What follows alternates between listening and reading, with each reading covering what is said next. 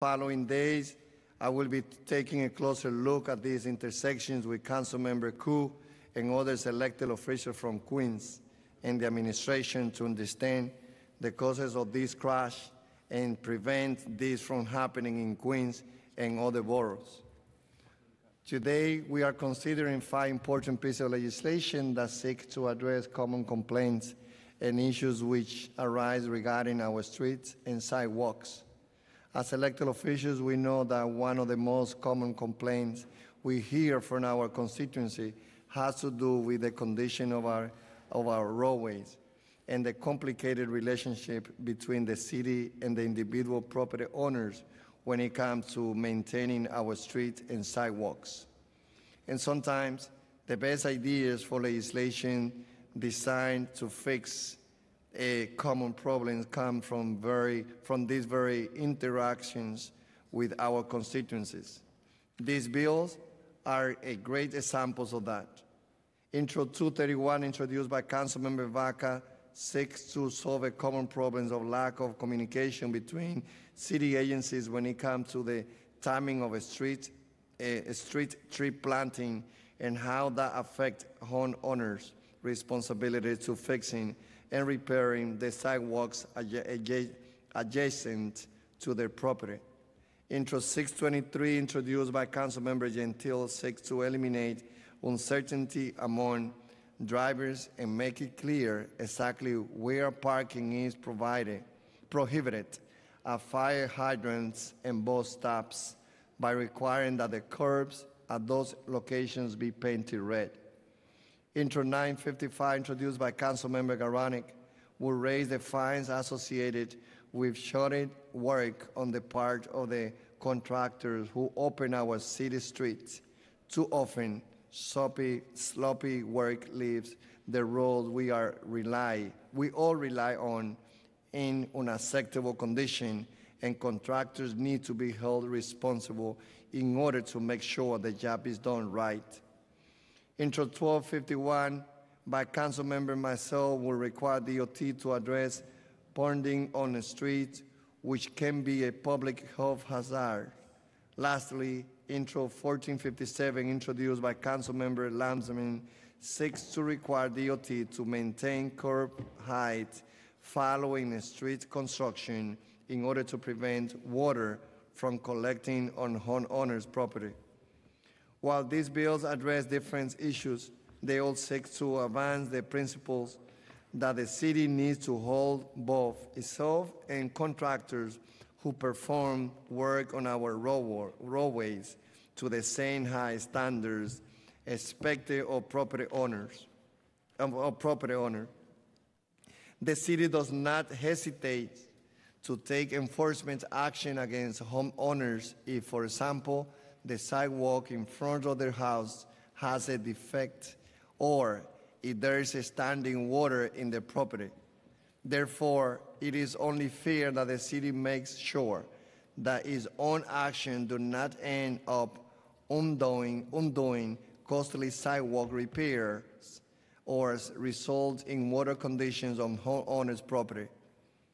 Furthermore, the city needs to make sure that drivers have a clear understanding of where they can park and that roads are not left in poor condition, especially after contractors complete street work. Fairness is the bottom line, and I look forward to working together with the administration and the sponsors of these legislations to see how the ultimate goal can be achieved in all of these various cases. I also would like to recognize Councilmember Carlos Menchaca, who is also with us today, Councilmember Van Bremen, who also was here. When the sponsor of the bill passed by, then we had the opportunity to say a few words, but now I would like to thank those members of administration who are here with us today for being here to provide their input on these bills. I now ask the committee council to administer the affirmation and then invite you to deliver your testimony. Please raise your right hand. Do you affirm to tell the truth, the whole truth, and nothing but the truth in your testimony before this committee and to respond honestly to council member questions? Thank you. You may proceed. Good morning. Good morning, Chairman Rodriguez and members of the Transportation Committee. I am Margaret Forgione, Chief Operations Officer at DOT. I am joined today by Galileo Orlando, Deputy Commissioner for Roadway Repair and Maintenance, and Leon Hayward, Deputy Commissioner for Sidewalk and Inspection Management.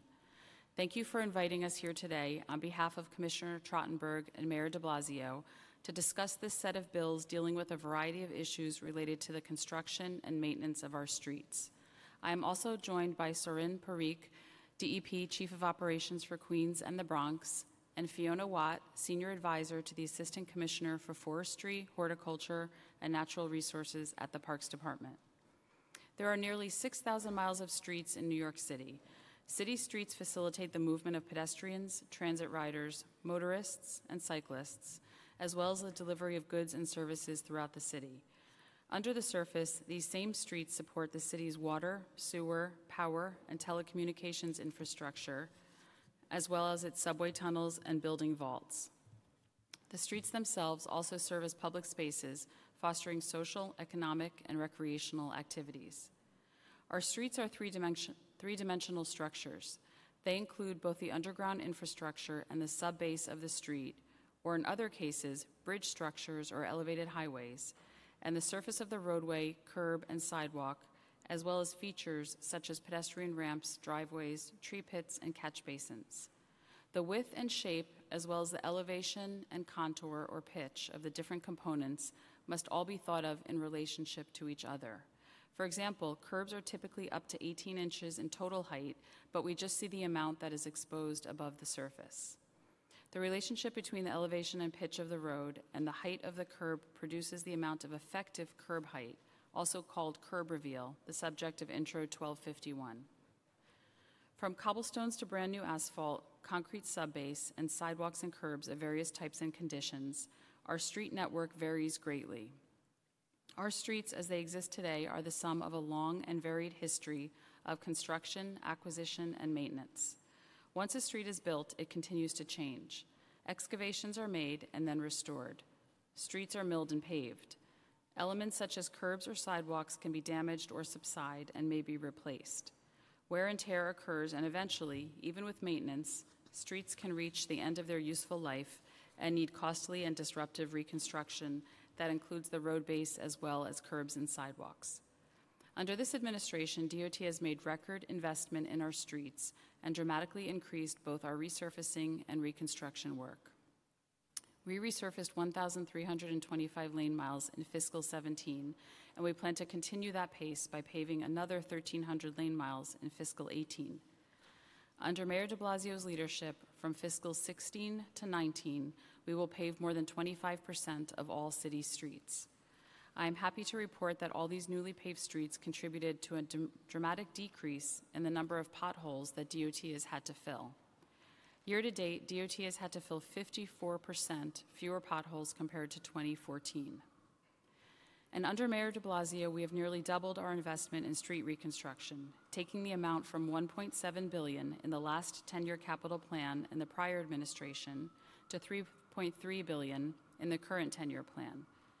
As a result, DOT is rebuilding major corridors better and safer than before, such as the Grand Concourse, Queens Boulevard, and Atlantic Avenue, delivering new, great streets for New Yorkers.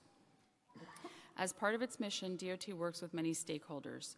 DEP is a major excavator in order to access and maintain their infrastructure. Similarly, the utility companies are responsible for a significant portion of street excavations and restorations by necessity in order to install and maintain their infrastructure. Adjoining property owners also have certain responsibilities and play a significant role.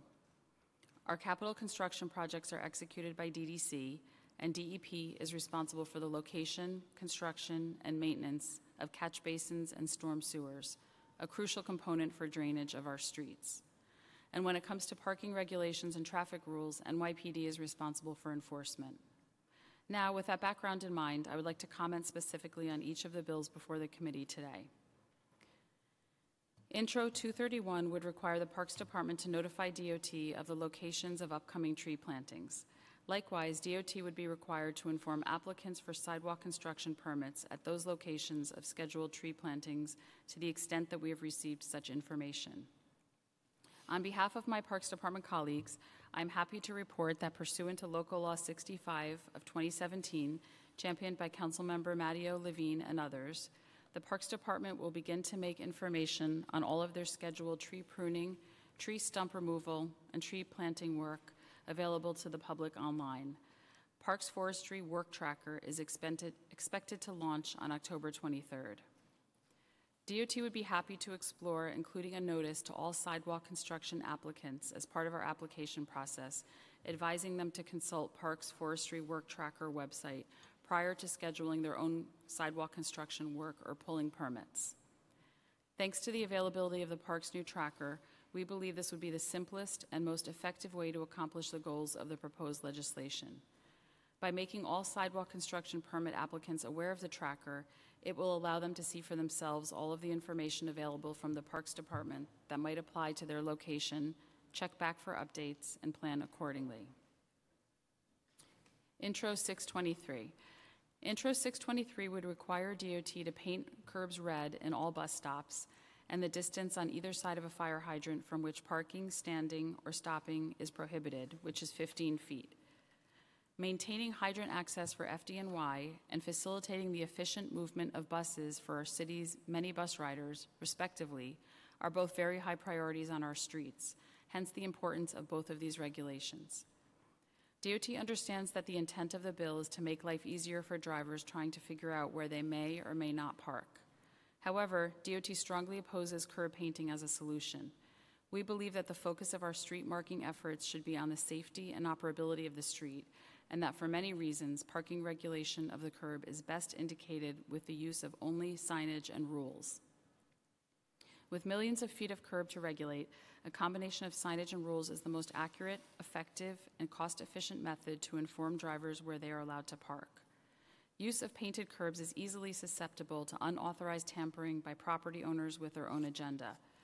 Bus stops are also relocated due to construction and service changes. In these cases, signs are easier to move than stripping curbs of paint. Finally, plowed snow can interfere with the visibility of our curb markings, which is certainly a consideration in a city such as ours. For these reasons and others, DOT currently does not paint curbs for any purpose, and doing so would require a new operational unit and an entirely new set of standards. Complying with the requirements of the bill would have a cost of several million dollars for installation and reoccurring maintenance costs of over $1 million annually. There are approximately 110,000 hydrants citywide. At 15 feet on each side, DOT would be required to paint nearly 3.3 million linear feet of curb. And there are approximately 16,000 bus stops citywide. At an average length of 100 feet, DOT would be required to paint a total of 1.6 million linear feet. All told, this constitutes over 900 miles of curb, in other words, about the distance from here to Cleveland and back. This considerable diversion of resources for street painting operations would detract from our two vital Vision Zero priorities, creating new markings for safety projects and redesigns, and refreshing our existing markings. This could impair our ability to make progress on eliminating traffic deaths and serious injuries. For all of these reasons, DOT opposes Intro 623. Intro 955. Intro 955 would raise the maximum amounts in DOT's penalty schedule. The bill itself would not increase the amounts of any of DOT's fines, but rather the range within which DOT is permitted by law to set fines for specific violations by rule. DOT's goal when it comes to regulating and enforcing various uses of our streets is to achieve the greatest compliance levels possible and to protect the city's investment in our vital infrastructure while ensuring safety and minimizing the disruption, congestion, and quality of life effects of street work. In the case of excavations and restorations, in addition to potential fines, permittees face the prospect of required corrective actions or costly redigs of defective restorations, so they have a strong incentive to do the job right the first time. DOT carefully chooses fine amounts in order to provide a deterrent, but also does not want fines to be exorbitant or potentially simply go unpaid. Currently, all of DOT's fines are below the maximum permitted amount, and we are not currently seeing a need for any fine amounts in excess of these amounts. However, higher caps would provide greater flexibility and could facilitate the use of a greater range of amounts, with higher fines for chronic offenders. DOT seeks to foster coordination and cooperation with stakeholders who excavate and perform restorations in our streets. Fines and adjustments to the amount of fines are also a component of our toolbox. Therefore, DOT supports the bill in principle to provide greater flexibility. Intro 1251. Now turning to Intro 1251, which requires DOT to verify a ponding problem within 14 days and repair the condition within 60 days of verification. When DOT receives a complaint or becomes aware of a possible ponding issue, our Roadways Division will conduct an assessment. The first step is to verify the ponding condition, which is done by conducting an observation 48 hours after a significant rain event. Therefore, a requirement of a 2-week verification period of a ponding issue would be unworkable because verification is weather dependent and inspection resources are finite. Once the condition is verified, we assess whether the defect can be addressed operationally with milling and paving using topographical analysis in some cases. If the condition can be solved with operational measures, then the location is prioritized and repairs are conducted as resources permit. However, rectifying many of our ponding conditions requires more complicated work that entails a capital construction project. Such projects include the reconfiguration of street and sewer infrastructure. These locations are added to our priorities for inclusion in capital projects. Bergen Avenue between Avenues T and U in the Bill Sponsors District is an example of a location with ponding issues which requires capital work to repair. As announced last fall, we hope to address this condition through inclusion in our Bergen Avenue area capital project, thanks to funding by Mayor de Blasio, and are looking to begin bidding the work out for construction soon. A requirement to repair a ponding condition within 60 days is unworkable. For ponding issues that can be addressed operationally, once assessment and analysis have been completed, our milling and paving operations are deployed on a scheduled and prioritized basis and may not be immediately available. Milling and paving operations are also dependent on weather and season. For ponding issues in need of a capital project, scoping and project delivery for this type of street reconstruction project would greatly exceed the 60-day requirement because of the study, design, and construction demands involved. For these reasons, DOT opposes Intro 1251. Finally, Intro 1457 relates to maintaining appropriate curb height or reveal. Good curb reveal is important both to ensure proper street drainage and to deter vehicles from mounting the sidewalk. At least 3 to 4 inches is usually preferred, and our standard for new construction is 7 inches. In addition, the curb should be flush with the sidewalk to prevent a tripping hazard. Conversely, at pedestrian ramps and driveways, the goal is to maintain 0 curb reveal. This is particularly important at pedestrian ramps for accessibility purposes.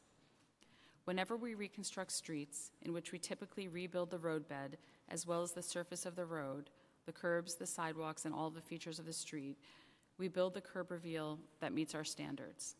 We also require privately built streets that we will one day take into our ownership to be built to our standards as well.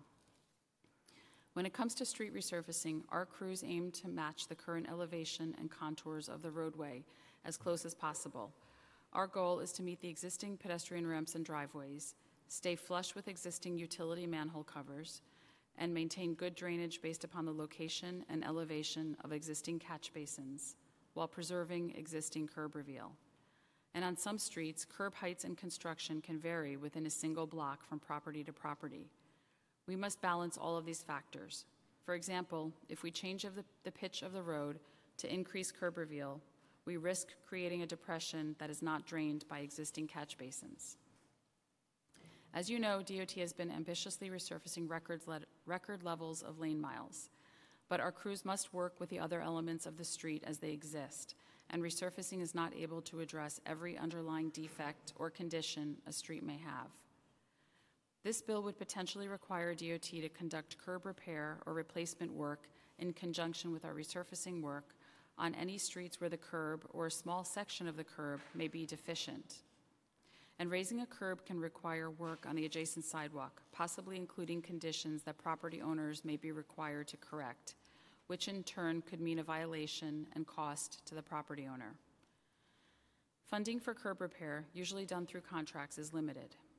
Coordinating contract schedules with our own crew schedules could be very challenging, and the concrete work involved in curb repair is a different process than resurfacing. The requirement to conduct curb work in conjunction with our resurfacing work would cripple the ambitious pace of resurfacing that DOT has been maintaining and leave some streets unresurfaced as a result. Moreover, as drafted, this bill would require DOT to fix insufficient curb reveal when doing repair of any kind to any part of the roadway or to the sidewalk on a street, whether it touched the curb at all, further hamstringing our operations. For these reasons, DOT opposes Intro 1457. Once again, thank you for the opportunity to address the committee on these bills before you today. The ongoing management of our vital street network is a major task for New York City, and one in which we know the public and many elected officials have a great deal of interest. DOT is always striving to provide New Yorkers the best quality streets possible, and we look forward to continuing to work collaboratively with the Council to achieve that goal. We are now happy to answer any questions you might have. Thank you, Commissioner. Before I ask a question, I'd like to recognize Councilman myself and Baca. Both of them also has some of those bills that we are discussing today. I would like to ask them to give them the opportunity. Councilmember myself. Good afternoon. Thank you for your testimony. One of the biggest problems in terms of quality of life issues that members of the council have to deal with. In addition, when I was in the Assembly, we had the same problems. The districts are not all, all together the same, is ponding. Ponding, of course, is a vexatious issue if you happen to live in a house where there's water accumulating for every time it rains. In the winter, sometimes the water becomes fetid, and there is ice that's created in the winter. People can't sell their homes because they have serious ponding problems. And the purpose of this bill basically is to push the DOT in the direction of getting these things done. Now, I recognize that some of the problems are complicated. Sometimes you have to do entire street reconstructions. But more often than not, all the city needs to do is come in with a little asphalt and even things out. For example, you mentioned Bergen Avenue T. I've been there 10 times already with members of the Brooklyn Commissioner's Office. A layer of asphalt, that's all you need. Man who happens to live in the house on the corner has been living with this for 10 years. It's not reasonable. And at the same time, the city, in the guise of the Department of Health, will give violations to homeowners who may have some water in their swimming pool. Maybe the cover of their swimming pool is covered with water. I've had a constituent got a fine for $1,000 because there was a small layer of water. And yet, thousands of streets throughout the city are covered with water. It's not fair. It's not reasonable. The DOT needs to do more to address these problems without reconstructing the entire roadwork. And the purpose of this bill basically is to put the city on notice that you have to do better. And this is probably, every one of my colleagues could probably say that they have these kinds of situations in their districts. You don't have to reconstruct the entire city. All you need to do is put more effort into trying to solve some of these problems on a limited basis. And we could discuss, if we get further in this process, hopefully we will, there's certainly more that can be done in terms of where you have to reconstruct an entire street, but most streets don't have to be reconstructed. And I'll just say one more thing. When streets are milled, I understand when you're taking old asphalt out, you put the new asphalt in. Sometimes the city and its contractors make things even worse. It's not fair. It's not reasonable. I actually was thinking about doing a bill that would put a moratorium on all fines for people who have water accumulated in their own property until the city gets its act together. No reason why someone should get a fine for something on their property, but the city doesn't take care of the streets. So I'm happy that we have this, this hearing. Thank you, Mr. Chairman, and your staff for putting this on the agenda. And I'm looking forward to seeing how this progresses. Thank you. I also thank you, and we will be working together. I will also recognize Councilmember Ross, who is here. Thank you. Councilmember Vaca, too. That situation that Councilmember myself is addressing, Commissioner, is like something that is not only affecting a particular area. As he said, I can tell you that, yes, in front of my building, 100 Arden Street, yes, at that corner, that's one of those corners with a little bit of rain, the water always stay there. I have brought to the attention of DOT in that situation. And recently, like 2 months ago, there was a repaving of that particular street. I even brought to the supervisor who was working that night, say, are you looking at this situation? That in that particular corner, and I have many photos being taken for months in that particular location. Are you looking to do the repaving in a way that the water will not stay there, accumulated? The answer was yes. I walked by, repaving done, similar situation. So it looked at what the council member myself is bringing to the attention, and myself, that had brought that attention to the agency, that live across in the building, a residential building where I live, living in that situation, is dealing with that. This is about water that turns into ice. Senior citizens crossing in that intersection. Children that they cross by and there's going to be mosquito coming to that area because water stays there. And if that happening again in the location that I identify, I'm pretty sure that if we put in Twitter asking New Yorkers, do you have any particular area sidewalk where the water stay there after the raining happened? We will hear 1,000 occasions. So what are we doing? How much are we paying attention to that situation? Okay, thank you, Council Member. First and foremost, I want to say that we do take these ponding conditions very seriously. We investigate each and every one of them that we do receive. We wish, as Councilmember Maisel mentioned, that they could be addressed more commonly with our in-house milling and paving operations. We estimate that only about 20% can actually be fixed or addressed by doing some milling and regrading. In his case, he mentioned adding additional asphalt. Often they cannot be because in the process of doing so, you're going to create another new situation. So you may not meet existing hardware on the street.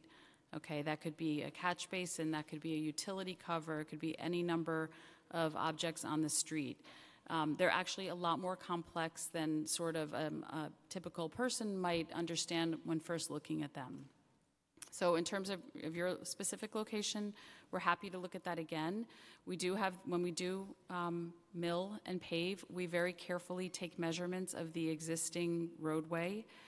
We generally seek to meet that existing roadway. If we're aware of an issue, we also try to correct it. But it's not as precise a science and easily correctable as it may appear. And I'd like to ask Galileo Orlando to add to my comments to kind of further elaborate on that. So that, to be able to see a plan on how we are, have something in place of how many area, in how many intersections or sidewalk we are dealing with this situation, what is the plan to bring it to zero? The area in the city that, after a raining day, water stay there and it turn into ice during the winter time, or it attract mosquito because it doesn't move from there.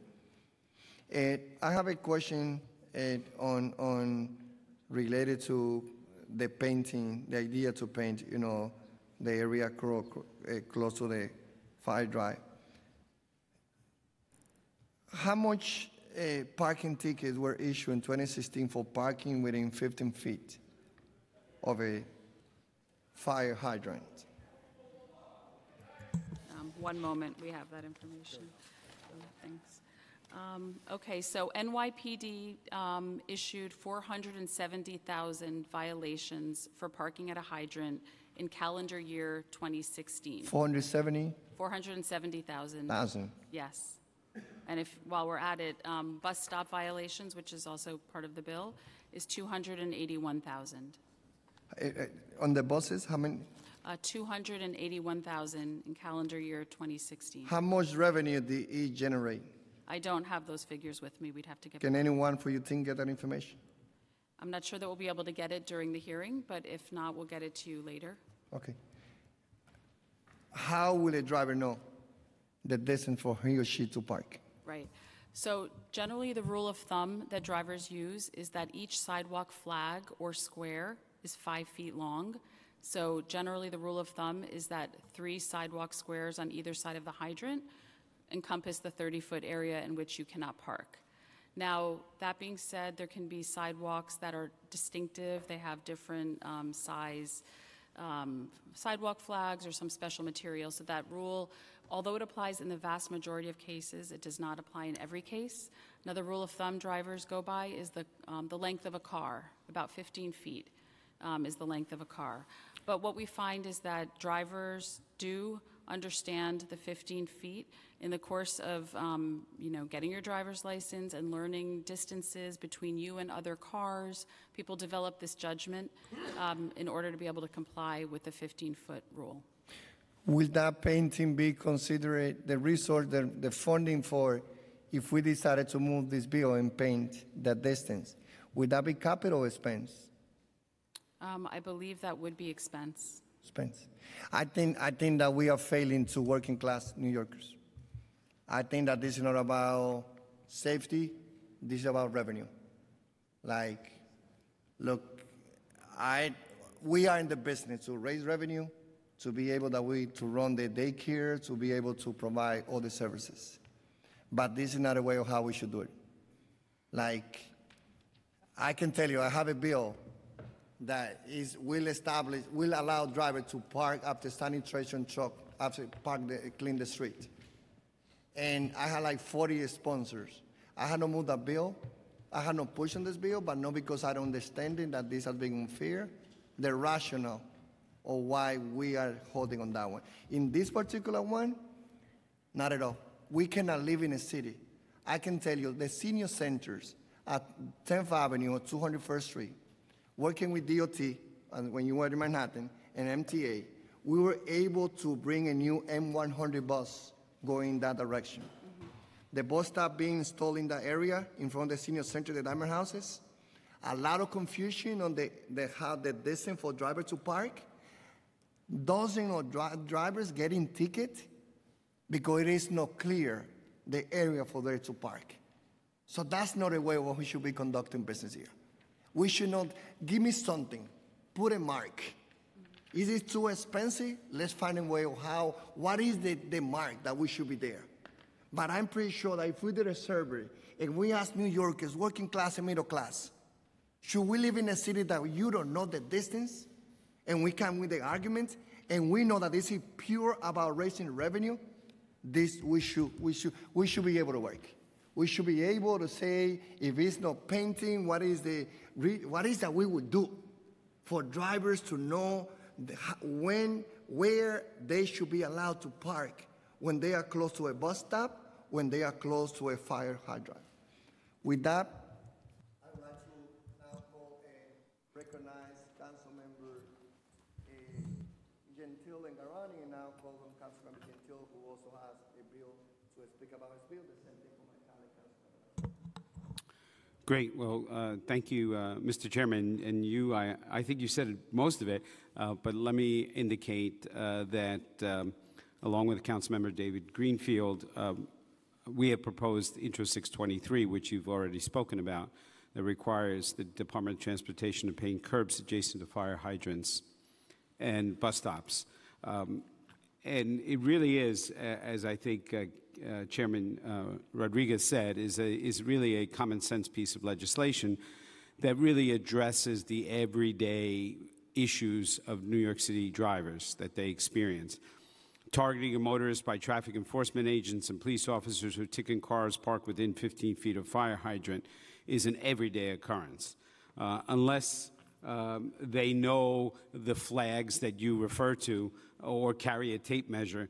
Neither the driver nor law enforcement know what exactly 15 feet is because the curbs are not painted.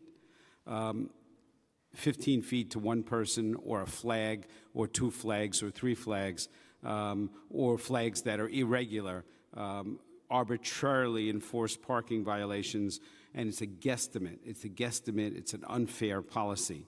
And although DOT doesn't do enforcement in this area, you must recognize the situation that drivers are in. You cannot have a blind eye to the situation of what drivers face every single day. And just by the fact of the number of tickets that have been issued is a realization that this is an everyday frustration for people, and it is a revenue generator.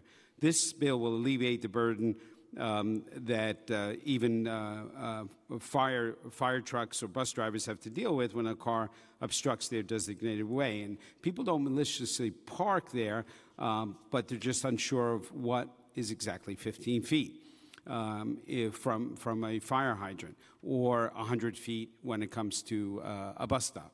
The simple job of just painting the curb will not really is the answer here.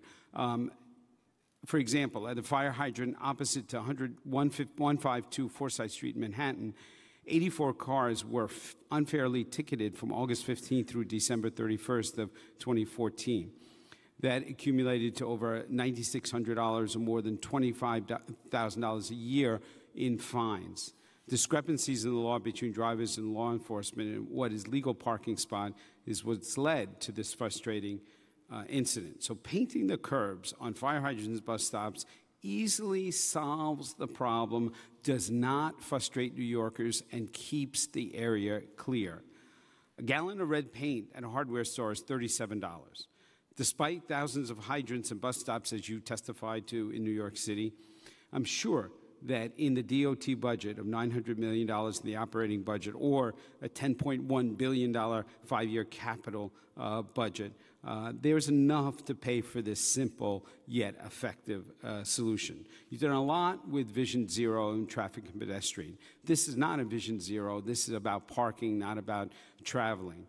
However, there is zero vision on the city's part when it comes to this frustration that people face every single day near a fire hydrant or a bus stop. So 623 is a common sense solution to this problem throughout the city. Municipal government in New York City is about setting national precedents, but it can't do it without addressing the everyday New Yorker issues. It's a simple, practical, feasible, common sense solution. Paint the curb, understand the problem, acknowledge the problem, paint the curb. Thank you, Ms. Thank you very much, Mr. Chairman, and thank you to DOT. I appreciate your holding a hearing today on this package of bills, particularly Intro 955, which would raise the fines for companies that fail to repave and repair streets properly after they dig them up. Big companies like Verizon, Con Ed, Time Warner often dig up our streets to lay wires, fix cables, and check on pipes. When they do, it is their responsibility to repair them according to standards and specifications set by the Department of Transportation. These standards exist to ensure that the safety of the public is protected. When companies fail to meet the standards, they must be held accountable. After all, drivers, bikers, pedestrians can't send these big businesses the bill when they are harmed by a divot or bump or crevice caused by their shoddy work. We need to send the message to these companies that cutting streets does not include cutting corners. Private use of public streets is a privilege, not a right, and it should be treated that way. If you tear up our streets and fail to repair them, you're going to pay the price. So I think it's time to raise the fines here that companies are already considering the cost of doing business, especially since some of them haven't been raised since 1993, the year Metro cards were first tested. The bill doubles fines on certain violations, raising them from $5,000 to $10,000 for things like digging up a street without a permit, repaving a street improperly, or blocking a fire hydrant or a bus stop. Other fines would jump from $1,000 to $5,000 for improperly installing curbs, failing to remove debris, and similar violations. So I want to thank DOT. I heard the testimony, so thank you for your support, and also we'll be interested in understanding from you all if you believe the fines have been effective in a way to ensure compliance with DOT's rules, and whether there are additional suggestions that you may have to ensure that people who are digging up the streets, or perhaps even digging up the streets without permission, could be better in compliance with doing so. So with that, I thank you, Mr. Chairman, for the opportunity to say a few words, and I apologize that I was in a meeting that required that I be a couple minutes late today. So thank you. Thank you. We don't have bill. Have bill? Okay. Council. Okay. So now we get my colleague, the colleague who is speaking.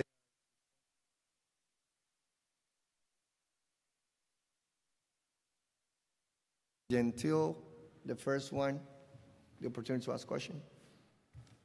Thank you. I'll be brief because I've said most of what I wanted to say, but I assume you understand the problem that motorists face. Am I correct? We understand the problem as you're presenting it, yes. Okay. When was the last time the Department of Transportation painted the curbs? Okay, it is actually illegal to paint curbs. Now, curbs have been painted in the past by DOT, or someone in the city painted the curbs by bus stops and hydrants. Right, so there are times that we're aware that local firehouses will go out and paint critical curbs around hydrants in their neighborhood. We are aware of that. So we know that sometimes the fire department does so, but DOT does not. So in years past, when bus stops were painted yellow, you're saying that DOT did not paint those bus stops? Correct. Did not? Correct. Even though it We was did done not. citywide, 5 boroughs? We have not painted curbs, correct. Ever? Ever? And I've been in DOT 20 plus years. I'm not aware of any time that we have ever painted curbs. Did you grow up in this city? Did you see painted curbs? I'm not, it's not ringing a bell, to be honest, the painted curbs that you're mentioning. I think my colleagues will remember painted curbs, right, around hydrants and bus stops. So it is a fact of those who grew up in the city knowing that that's the case. Now, you know, you prefer, you talk about doing, preferring street markings and signage on the streets themselves with painted lanes, painted arrows, so on and so forth. It seems to me that that is more expensive than doing what we suggest in requiring these curbs to be painted, because those streets and those street markings tend to wear out, tend to be torn up when the street is torn up, tend to be paved over when the street is paved over, and you're back doing that same marking over and over and over and over again, as opposed to a curb which normally is not going to be torn up, is not going to be run over. It seems to me that when you talk about cost here, you're doing it's a far higher cost to do the kind of street markings that you do in the pavement than on the curb. Okay, the markings that you're referring to are roadway markings that provide direction for both motorists, pedestrians, cyclists on safely navigating roadways. So those are safety markings that are necessary. And yes, they do require maintenance and refurbishment, but they're very critical. And we've seen in the last few years with Vision Zero, with an increase actually in guidance markings, great improvements in safety. So those markings are critical. We would not want to compromise them in any fashion, where the markings that you're suggesting, you pointed out when you first spoke that it's pretty easy to get a gallon of paint. That's one of the critical things we're worried about here, that a homeowner who may find it very irritating that their neighbors park right up to their driveway and it's hard for them to get in and out, may take it upon themselves to get that gallon of paint, paint 3 feet on either side of their driveway. It's the kind of thing we believe that will lend itself to abuse around the city and cause Well, further... so for the sake of those miscreant homeowners who might paint their curb illegally, you will not paint any curb throughout the 5 boroughs of the city of New York, just because of those few number of homeowners that you think might be the miscreants and go out and paint their own curb, which you can fine them for. Well, it's actually not just that reason. We also move bus stops probably more often than people may be aware. For one reason or the other, might be construction. The bus stop may be shifted on the roadway. We would have to figure out how to get off the old markings in order to remark. We have bluestone curbing that people are very protective of that we wouldn't want to mark up. There are multiple reasons that we believe that is not the most effective way to... But it's not impossible to do. You make it sound as if it's impossible to change a marking, to remove a marking. It's not impossible to do. It's just a matter of doing it. And the benefit in doing it is far greater than the obstacles and the bumps in the road, so to speak, that you bring up. Well, we believe there are better ways to designate. Better and ways. We would actually be, and I wanted to offer to the council member, you talked about your location, you as well, if there's a way we can help get out better information to the public on the 15-foot rule. Count flags? As well. I want senior citizens to get out of the car and count flags. Well, it's a glance. If you can see a sign from as a driver, I think you can also see It's that. a guesstimate. We It's can still also a explain some better guidance on bus stops. We'd be happy to do that if that It's a very expensive guesstimate that need not be. We shouldn't be, as the chairman said, raising revenue based on guesstimates. Thank you, Mr. Chairman. Look, Commissioner, I think that this is one of those battles that, again, like a lot of years working together with you in the previous and the current administration, know that one thing is your role as a deputy commissioner, the other one is about, your experience and always trying to be accessible and working with the different communities. This is a battle that you will not win. The administration will not win this. Like many times, this is what I do when I park my car. I go out, I count the feet that I know that I can allow to park. And that's what many drivers, they doing every day. Yes, because we don't know the distance on how close we can park to a higher drive. So this is not, again, like, what is a common sense? This is Vision Zero. This is about the good drivers. This is not about someone that because he or she has a placard, they park in front of the fire drive. This is about someone who is looking to park in the area that we by law are allowed to park. And all we are saying is people should know the distance. Give something. Put a mark. Give something there more than saying we cannot do it. Like, how much you will take it? Let's raise the money. They put the money. This is about raising revenue, Commissioner. This is not about anything else, but more raising revenue. And again, we will be negotiating budget. We need that money for the school, for park, and for other things. We should be able to raise the money in other way, more than saying the bus stop. Go send someone today to 1st and 10th Avenue. That has been there for months. DOT, MTA, they know for months that when the new stop was there, there's not a clear area where people should know where they can park. High drive that people, they don't know. They have to come out from the car and counting the feet so that they can avoid and respect the law. All we are saying is let's give the clarity because there's no clarity today. Good drivers, they don't know. Not the bad one, who they use the authority to park a car in front of the hard drive. We talk about hardworking people that when they come out from work, they would like to find a way, can we park here? And there's not any area painted or clear. This is how close you can park to the hydrants, and we need to change it. This is what we should do as a city. Chairman, I'd just like to reiterate that this would be extremely burdensome for the city. We strongly disagree with this bill. It would cost millions of dollars to implement and then millions going forward to keep it up. It would present a great new burden on the department. A lot of council members, they will be more than happy. I can tell you that if we can work the labor piece and you ask community board, can you do a day painting? People will be more than happy to go out and paint it. Volunteer. A local small business, they will be down to put the money. If we can work with DOT, put like a team of people volunteer to go out and paint it, I can tell you, my community board, I will do it in 1 week.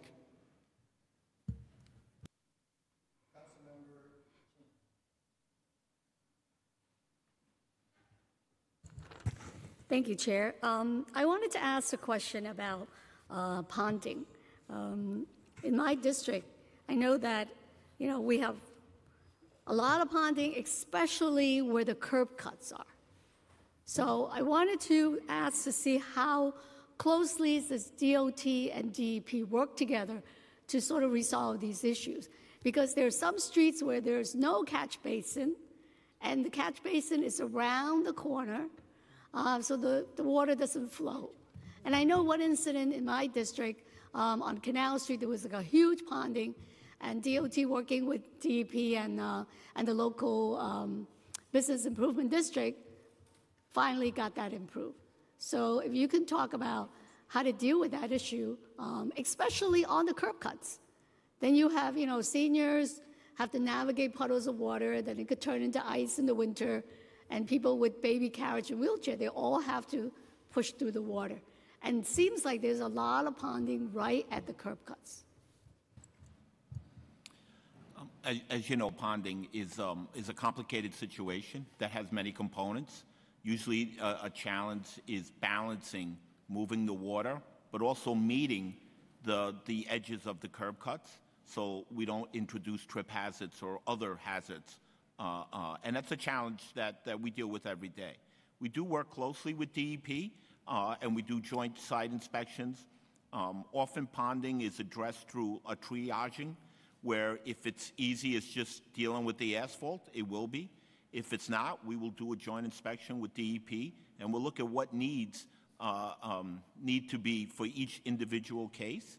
But often it will involve some capital investment, and that takes time, effort, and funds. And that's why sometimes it seems like a long time. I believe the one on Canal Street was addressed when there was a construction of resurfacing going on, if I recall, on that one. It was finally addressed through a capital construction project. So the one that happens on the corner where the curb cuts are, I mean, do you have any plans in terms of how to deal with those situations? Because we have a lot of those in Lower Manhattan, especially down Water Street. Again, we tend to look at them in a case-by-case because they are complicated individual assessments. And we do work with our sister agency, DEP, to see what could be done through their capital program at whatever those locations may need. But Councilmember, if you have those locations, please do give them to us, and we will follow up with you on them. Yeah, because oftentimes is manually, done by, if luckily we have a business improvement district, and they'll send people down to push the water around the corner to the catch basin. But I think that we really need to look at long term. If, you might have to add more catch basin next to it, or some ways of pushing the water to where they could flow away instead of, because the curb cuts is supposed to be there to help people cross the street and navigate the street, the people who really need extra help. And meanwhile, they're met by puddles, and in the wintertime, it turns into ice, and it's very dangerous.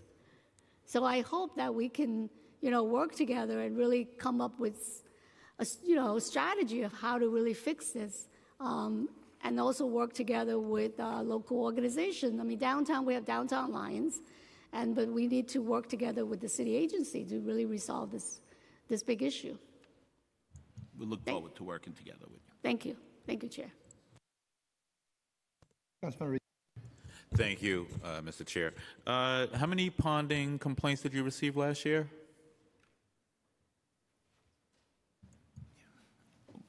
Standing water complaints go first to the Department of Health, Okay. who then makes an assessment that if it's a DOT issue and refers it to us. So do you have the number of how many? Sorry, can you please identify yourself? I'm Galileo Orlando, Deputy Commissioner for Roadway Repair at New York City Department of Transportation. So can you go through how many complaints Department of Health? So last year, the Department of Health, I believe, received over 2,500 standing water complaints, and roughly about 10% were determined to be DOT. The rest of DEP, you're saying, is? The rest is I can't speak to the rest because.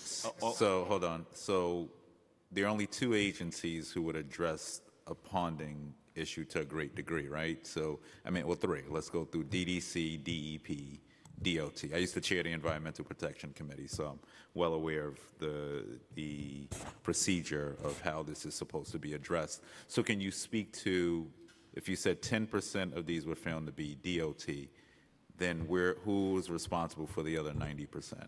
Just to interject, many of them can be on private property as well. Okay, so can you disseminate information on how many were private versus public? Do we have that information? We don't have the whole breakdown from DOH. So I'd really currently, suggest we we not use generalities, because if you don't have that breakdown to say, so would you say half of these are private, or do you have a number? Well, what we do know is that about 200 of them a year are referred to DOT. So we don't have a breakdown on the rest, but we can tell you that about 200 a year comes to us. 2,000, you only know how much, that you only know generally where 200 of them. Correct. Okay. So I guess that's why we have this bill, obviously, because there are definitely issues around us. I represent Southeast Queens, so this issue is an issue we live with every day. Are you familiar with the mayor's $1.7 billion commitment to Southeast Queens? Yes. And I'm interested in knowing, how are your agencies coordinating together? So can you speak to how Department of Health, DEP, DDC, and DOT, how do you coordinate together? Do you meet monthly or do you meet yearly? So when we have a ponding condition, we go out and take a look. What we do is we go out within a few days of a rainfall. What's a few days? 48 hours of a rainfall. So what we do is we don't go out 3 hours after the rain has stopped. We go out a little bit later to see if the rain has remained in. Are you positive in you go out in 48 accumulation. hours? Excuse me? Are you positive you go out in 48 hours? We do go out within 48 hours. So how many inspectors? our crews, this is worked in with our milling and paving operation. So we have supervisors, we have workers that inspect all sorts of things prior to milling and paving. They inspect all kinds of asphalt and pothole conditions. So it's not a dedicated number of crews for All right. ponding. So how many people within this segment of your agency, how many workers address these specific issues? Things are interchangeable, so probably in each borough there could be 5 or 6 people who survey different. Okay. Do we have a sites along the way. number? They're not dedicated. That's why I can't give you a precise number. So- they do different things every day. All right. So there's no specific division that just works on this issue, you're saying? Our roadway repair division, included in their tasks, is to look at ponding. Okay.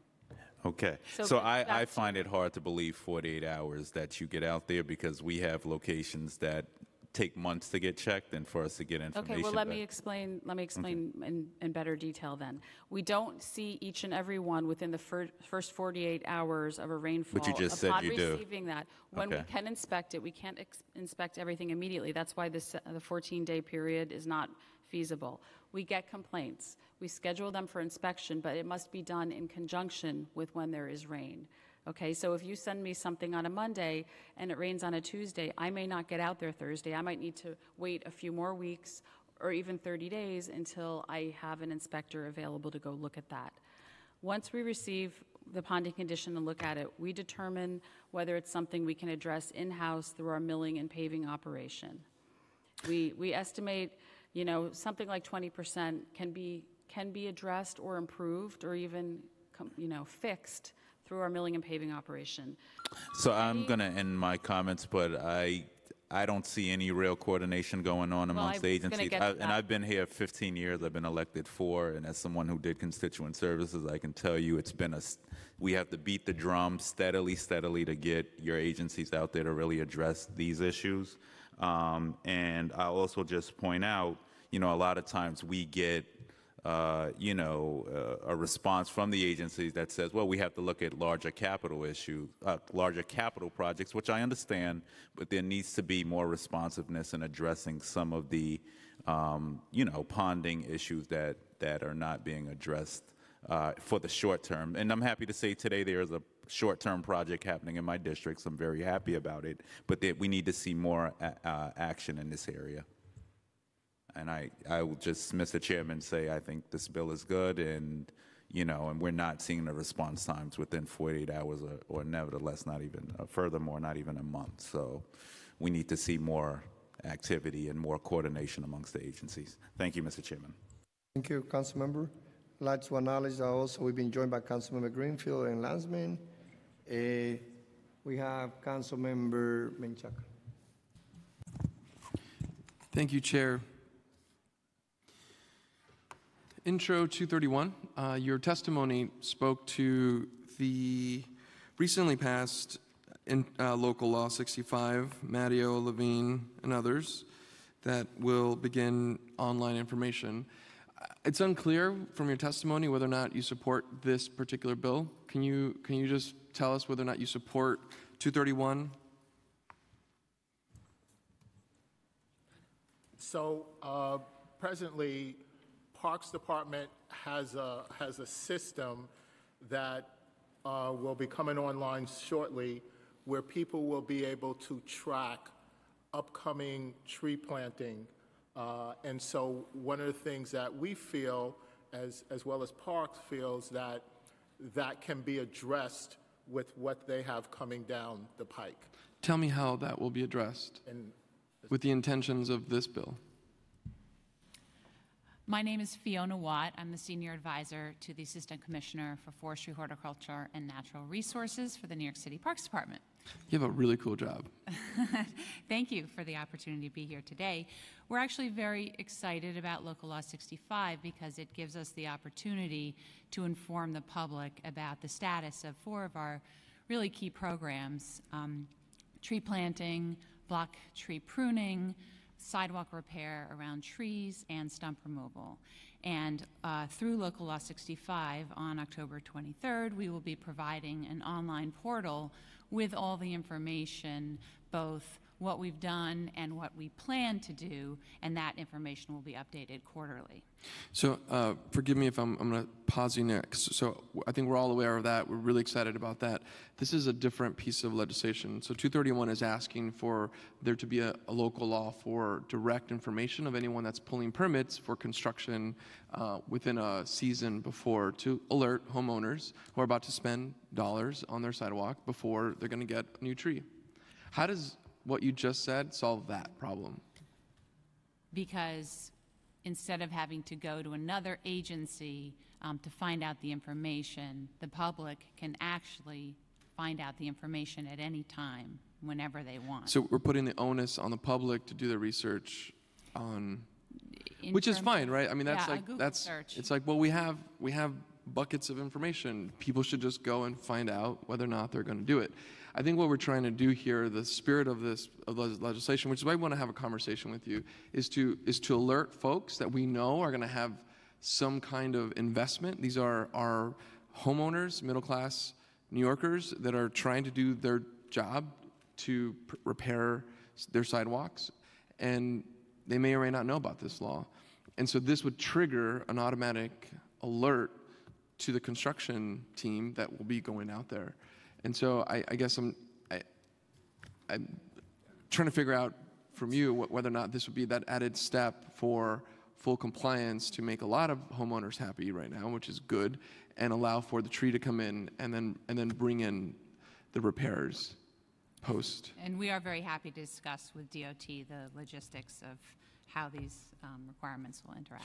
Since this law, I'm glad you're here, since this law or this local law was introduced, we've had some conversations with some homeowners, and it brought up it might be another LS request later, but there were times where trees were planted in the wrong place, right next to another tree, for example. There's this gross example that I want to talk to you about on 17th Street between 4th and 5th Avenue.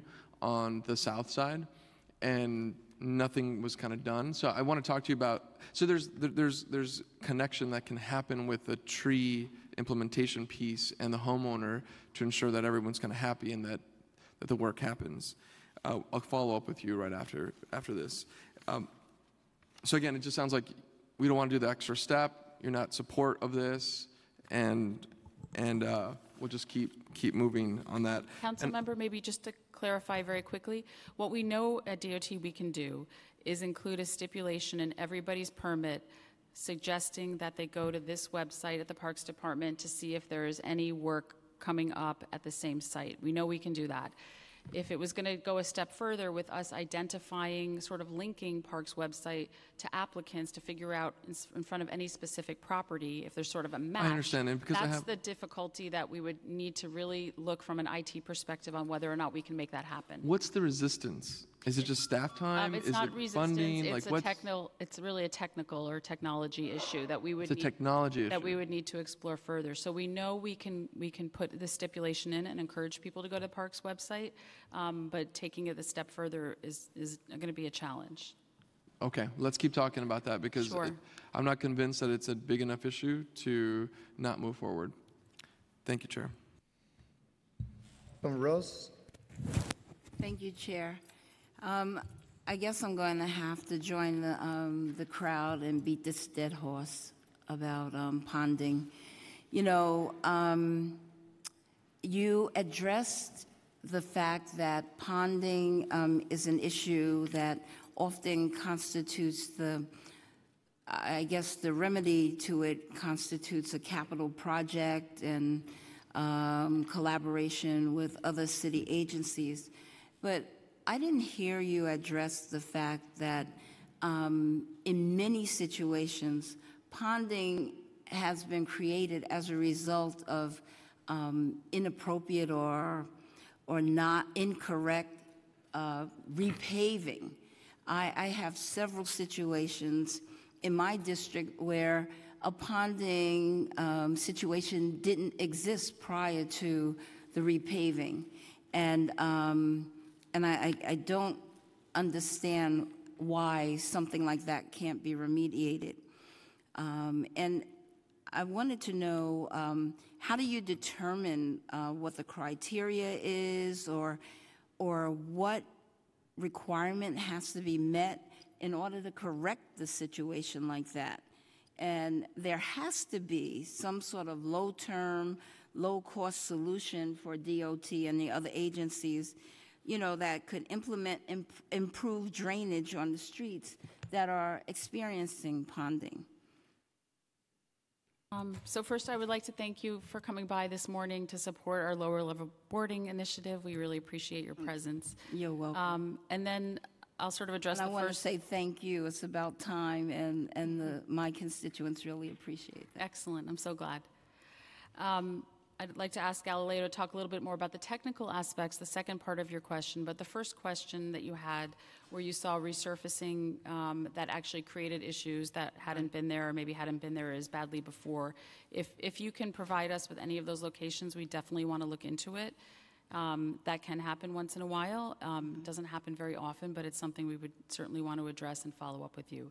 But in terms of technically how we can ensure we're meeting the right grade, Galileo. And I just want to add, before you start, Galileo, that you've heard many of my colleagues talk about there are just some corners that are really important, and despite the cost, should be addressed. And they are corners where there are school children that have to cross and seniors. So could you address how you would do that? Sure. Well, sometimes after resurfacing, the water moves better, and it will actually collect somewhere instead of being spread out when the road is deteriorated. And sometimes you'll see more collection of water. Part of that is the intent, but also it shouldn't be just collecting and forming, but you will see this aggregation of water in some cases. In other cases, again, it's a balance between meeting all the curb cuts, the driveways, the ped ramps, and striking that balance between those elevations and moving the water. And it is a delicate balance act. But previously, that was not an issue. And so you're saying that Well, the repaving process is to sort of no longer spread it out, but to have it collect in mass at one Well, previously location? there may have been some other issues about, having a little bit of a lip or a trip hazard at a ped ramp, at a driveway apron, or some of those crossings. So sometimes it's a delicate balance. But we address ponding normally through a triage. And certainly the last case is sometimes things doesn't come out perfect. In those cases, they could be quickly remedied. And I believe we do come out after a resurfacing where we get any complaint. If there's a quick fix, we certainly will take it. We are not going to try to take the opportunity for that ready fix. Well, we would repave. We would repave. We would adjust the grade. Whatever we could do, we will do. But often it's not the quick fix that's simple. Often it's a system of different components, and that's when we have to partner with our sister agencies and start looking at the more comprehensive. Certainly when water is collecting at the corner, we have to figure out how to get rid of that water. And the grading. So it's about grading. And when you repave, are you building that level up so that now it creates a situation where it formerly did not, because now it's not only graded differently, but we have a higher level, and the curb actually plays into that? In some cases, but if the water is collecting at the corner, the next question is getting rid of that water, actually draining that water. The roadway is designed to collect water at corners, to bring it down to the end of the street and to drain it. And that's where we work collaboratively with DEP to try to see how we could actually drain that water after it's collected. My time is up, but I'm going to talk to you afterwards. Sure. Thank you. Councilman Garani. Thank you very much, Mr. Chairman, and thank you for your support of 955. I should probably leave well enough alone, but I have a couple of follow-up questions, if you don't mind. First is, there are people who have permission to dig up city streets to do repairs all the time. It happens every single day of the year. What is their obligation in terms of condition to which it must be restored at the end? Is it restore it roughly to the condition which it is in today? Is it restore it to the condition which it is supposed to be under the city's optimal standards? What is the standard in which they're supposed to restore the street after the work is done? After someone excavates, repairs the infrastructure that needs to be repaired, they're responsible for restoring the roadway to its previous condition. And obviously, that cut separates it from the rest of the roadway, but the whole purpose for the restoration is that they restore it in kind to its previous condition as best they can. And does that include any paintings, markings, and anything else that DOT might have already put into the road? Yes, it does. And how many fines are issued annually for failure to repave or repair streets after work is being done? I don't have that specific information in front of me. Okay, how about the information about fines for those who open the streets without a permit from DOT? Do you have those numbers? Hold on a second. Maybe, and while Leon's looking for that, if I can mention one other thing we did last year. We made more stringent requirements for street repair by utilities contractors and others. So what we did, we had 3 items that we moved forward.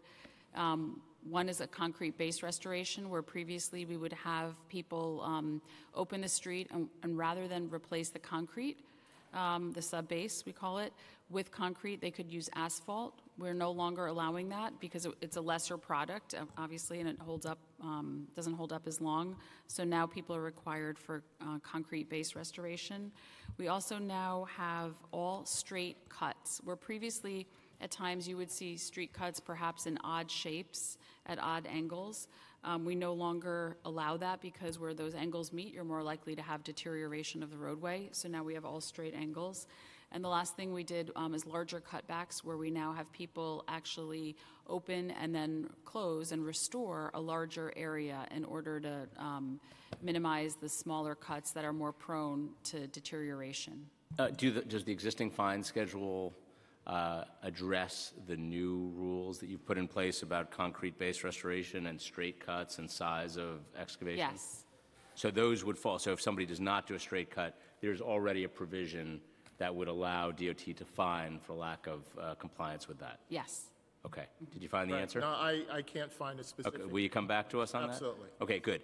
On the point about DOT feeling like you're hitting the mark on the proper level of fines today, from what I understand your testimony, is that you appreciate the possibility of having a higher fine, although you don't intend to use it necessarily, because you believe that today you're hitting the mark on what the proper level of fines should be for people who either work without a permit or do shoddy workmanship. Is that a fair? That's my understanding of your testimony. Is that a fair characterization? That's fair. And what we want to do prior to evaluating any changes in fines is sort of, talk to our stakeholders. We want to be very careful. We want to make sure the fine is not so high that there's an incentive to just go and try to do the work without a permit, so people aren't on our radar. It's sort of a delicate balance, and we really want to be very thoughtful as we go ahead and change fines.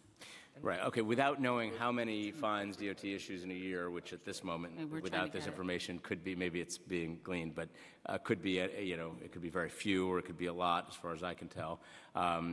It's hard for us to assess whether or not DOT is hitting the right mark. We are going to give you permission to go higher, but I can't say that as I sit here I have a better understanding as to whether DOT is fining sufficiently for shoddy work, or whether you're actually catching people in the act of not doing. So I think we have some numbers for you. Great. So what we have are the top permits that we've issued for work that's done. So the top fine that we issue out is for failure to permanently restore cut within the required time. So it's more of a time thing, and that's the most we issue summonses for. The next one is open. How many? That's 6,450 summonses for that category. In a year? In the last fiscal year. And then the next one is we issued 4,270 summonses for opening the street without a permit. And then the next one is failure to comply with the terms and condition of DOT permits, and that's failure to comply with our stipulations. That's 4,207 summonses issued. So those are the top three that we issue. Okay, and then just I'm out of time, but the last question that I would have for you all is the profile of the entities that are most likely to be not complying in time, and the ones that are most likely to be working without a permit. Who are we talking about here? I mean, I know you noted that there were utilities, other contractors, et cetera. Who are the prime violators here? So specifically parsing out those specific ones, I can't tell you from here, but the majority of our summonses go to the utility companies. That's where the majority of our summonses go to. And I don't have that parsed out in these details in front of me. Thank you, Mr. Chairman. Councilmember Landsman, and as a sponsor also of one of the bill, you can have additional time to also. Great, thank you very much. Good morning. I want to ask you about 1457, my bill, which would require DOT to, when it does a resurfacing, to do whatever work is necessary on the curb to maintain the curb height. And I don't fully understand, or maybe I understand, I just don't accept the administration's opposition to the bill. We have curbs for a reason, right? In part to prevent water in the street from coming onto people's properties, and whatever other reasons there are that we have curbs. We've got them. So if DOT does a resurfacing of the street, and as a result, the curb either doesn't exist anymore because now the street resurfacing that you've done is level with the curb, or the curb height is reduced to the point that it's not accomplishing whatever it is a curb is supposed to accomplish, I don't understand how you could take the position that the thing that you've done, which has caused a problem, shouldn't be solved by you. And in your testimony, which I missed your reading of it, but I hear it's here in writing, to the effect that if you had to do this work, it would slow down your resurfacing throughout the city. I don't think that that's a tenable position. I think that my bill simply says if you cause a problem, you should fix the problem, which is eminently reasonable. What am I missing? So let me start by saying, and Galileo can help me out here. Every time we mill and pave, we do the right thing, okay? We won't simply add inches of asphalt to a road without taking it down by milling. So we will never come along and just raise the height of a road to an incorrect height, okay, and walk away. Incorrect vis-a-vis the curb. Exactly. So we won't have too little curb reveal because of our milling and paving operation. We will always mill, and we pretty much need to in every case now. Years ago, we were able to just sort of add asphalt to the roadways. They got too high, and now we mill every time we pave. So we will always do that, and that's the right thing to do, and you're totally correct in requesting that. Where it becomes more complicated is when we have a curb or a sidewalk problem. So curbs may sink, sidewalks may be in disrepair, which is the homeowner's responsibility. So when we go out there to mill and pave, for us to try to address a concrete condition, which is not, it's a totally different operation. Much of it is done by contract, much of it is done by homeowners. You know, it's sort of mixing two things that we can't address together on the spot. Well, I want to understand something, because I have this in my district. I didn't just make this up, where there was a street repaving in Jamaica Estates, happened to be, but it's in other places, and after the repaving and whatever milling you do and all of that, the distance or the height of the curb relative to the street was much less, to the point of it almost not even being a curb for all practical purposes, than beforehand. So maybe that is an example, although there are others, where your stated process or procedure, where you would not leave a curb smaller than it was before you started, right, broke down. But I don't even understand, like, in what scenario, because you're saying there are scenarios where even after you repave and remill and do all that you're going to do, the curb is going to, in relationship to the road surface, is going to be smaller than it was before you did the work. So what are those circumstances? Yeah, is that road Eton Street? I don't know if I'm saying it right. Yeah, I think that sounds about right. So we looked into that very carefully because we knew you were concerned about that location. That's a tricky location in that the curb there is a non-standard curb. There's cobblestone, that was decorative cobblestone that was placed in place of a curb that would go down 18 inches. So it's very easy to think that over time that curb may have shifted or moved. We looked, prior to this hearing, we looked very carefully at the before and after pictures, and we think the resurfacing was done correctly. And we're happy to talk with you more about that and meet with the property owner or whatever you would like. But I think due to that non-standard curb, we don't have a tight curb street scenario going on there. The second part of your question, the conditions that might not be able to be met, if you're talking about changing the height of the roadway to a great degree, you might introduce new problems. So if you have to mill down, I'm making it up, 5 inches, all of a sudden you're going to have utility covers that are going to be sticking up. You might choose to ramp them, but you're going to have a very poor quality street. you might not be able to get water to a catch basin. So really dramatic changes of roadway depth during paving will lead to other problems. So let's look at both of those. In the second scenario, where if you had to mill down, is that the right term? Mill? Yes. Okay. If you had to mill down enough to maintain the street height, the curb height, it would cause other problems. Somebody has to deal with and pay for the fixing that curb or raising that curb so that it's a real curb. And if it's either going to be the city, it's going to be DOT that's going to have to raise that curb because it can't lower the surface anymore because of these other issues, or it's going to be the homeowner who's got to deal with that or suffer the consequences of having a non-existent curb. So if the city is doing the repaving and causing the problem, for a well-intended purpose, we want our streets repaved. If the city is the one that's causing the problem where the curb is too low relative to the street surface, it seems to me obvious that the city should be the one to adjust the curb height. And whatever that means in terms of expense or delay and the number of miles you can repave in a year, you just have to do what you have to do. If you cause a problem, you have to fix the problem. Right. I think we would strongly state that we don't believe we're causing a problem through milling and paving.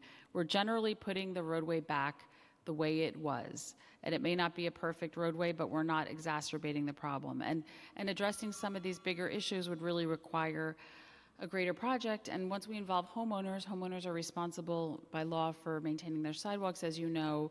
Then it sort of sucks them into the problem in terms of cost and everything else, and kind of becomes a much more complicated endeavor. But could we agree that if the DOT is creating a problem by performing a project that results in a curb that is no longer really a curb, that it should be DOT and not the homeowner who should have to fix that and deal with that?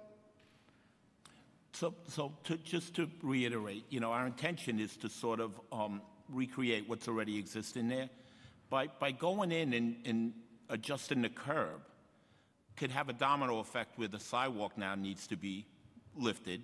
And that could also now impact on the property owner in terms of their stoop, their steps, their driveway, and it has this unintended domino effect. And but the homeowner has to, right, I get it, but the homeowner has to deal with that regardless. Like if they're there with a curb that ain't a curb anymore, all those things have to get dealt with anyway. So who's the one who's gonna have to eat that? It should be the city's the one that's done the resurfacing. If the situation arises where it's so severe, then it has to be addressed. But to go back to your initial comment about how